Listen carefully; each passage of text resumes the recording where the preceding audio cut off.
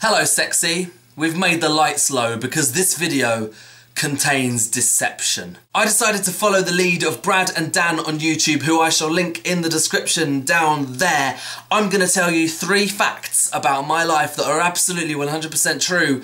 I'm also going to be telling you 1 very big fat porky pie, and you have got to guess which one's the lie. Comment below and tell me which one you think is the lie of these 4 facts that are coming up. I will be revealing what the lie is in the description in about a week or so's time. I'll put in the description which one the lie was, but for now, you've got to guess what the lie is. Fun? Fact number 1, I hated sport at school, particularly rugby and football. Often, almost always, I would get a sick note from my mother. Father, a little bit harder to get a sick note from. I don't know what, like when you think about it now, you think, I'm an adult now, why the fuck didn't you give me a sick note? It was only like 10 years ago. What the fuck's wrong with you? I didn't get a sick note for what I'm assuming was probably rugby, because I don't think I would have gone to these lengths for football, but I basically decided that I needed to injure myself. I took a pair of scissors and proceeded to kind of hack away at my ankle.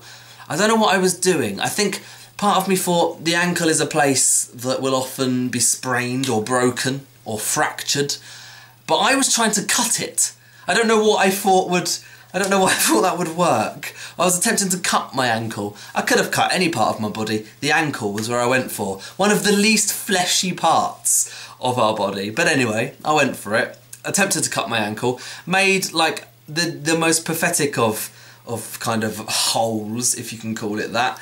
It was incredibly small, it scabbed over, and I'm assuming I had to go and do rugby anyway. Fact number 2, when I lived in Wood Green in London, I had to get a bus called the 29 quite often. Wood Green, if you don't know, is quite far north, and it's where the 29 will end. So it was the perfect bus for me. I'd get it from Wood Green to Camden to go to work at Camden Bar and Kitchen. One time, on that ride, I was sitting behind a child, a male child, a boy, some would call him, with his father, and they were on their way to somewhere. And I will often, if there's somebody of slight interest, I'll often turn my iPod off that I usually have on and listen to the conversations around me. Usually this will be if there's 2, like, you know, 18-year-old like lads in front of me, I want to listen to what they're saying, or a child, because children say a load of bullshit and might as well just have a listen, entertain myself. This child, it was some sort of birthday, or it had been some sort of birthday of his. He was kind of like 5 or 6, 7, 8, who knows how old children are these days, I have no idea. He had some money or whatever else that he'd been given by someone, and they were obviously off somewhere, and he was wanting to spend his money. You know what kids are like with money, they just want to spend it wherever they go. Just, I want to spend this money like an adult. So that was all going on. And they got off the bus, and I was still on the bus. And I noticed, I don't want to say the bus hadn't gone, but it hadn't gone. And I noticed that the child had left £40 on the seat. And I decided to manoeuvre myself from my seat and sit where they had sat and have that money for myself. Because I was living in Wood Green, I was not working in TV, I had no money, and £40 meant a lot to me, and I clearly decided that £40 meant more to me than it might mean to an 8-year-old. And I could have gone out of that door and told the dad or the boy that they'd left their £40, but I didn't. I took that for myself, and I didn't tell anyone.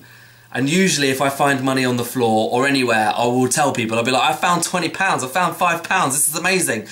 But I clearly was embarrassed about finding that because I never told anybody. Fact number 3. Now I'm very honest with you, YouTube, and I am kind of honest about my sex life in a way, and not too honest because I don't want to make you feel uncomfortable. I don't mind about me, whatever.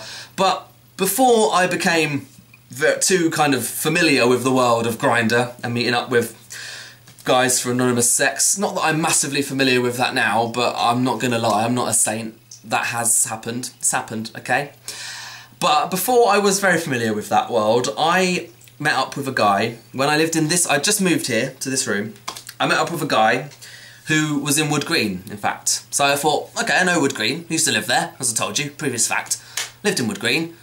This guy said, meet me in Wood Green. He seemed a bit chavvy, and that's attractive sometimes. when you're whatever. So I got on the bus, probably had a drink on the way, and met this guy.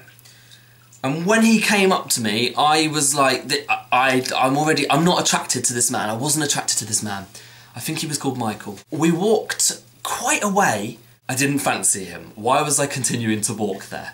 So, we got to his house, went up these metal stairs. You see, he was in like an open enough area. I wasn't going into some sort of council estate or, you know, it seemed alright. Went in.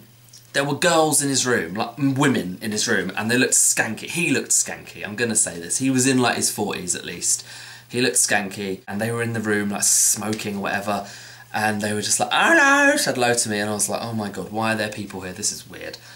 He took me to his room, we sat on his bed, and we just sat there, like, and I was just thinking, I can't even, like, it's my Britishness that stops me from immediately seeing somebody and going, no. Because I'm too polite for that, I'm too British.